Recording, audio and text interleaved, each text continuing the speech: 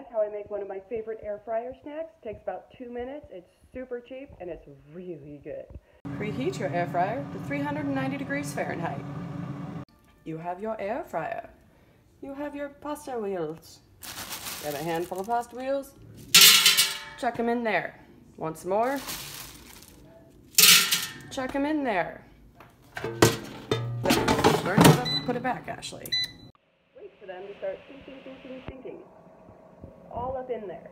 Alright, we're all done, and ta-da! Take these bad boys, put them in a bowl.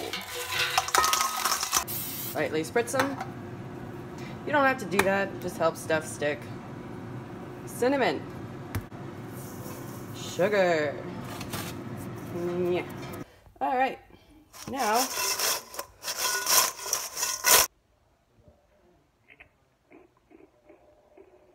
that's really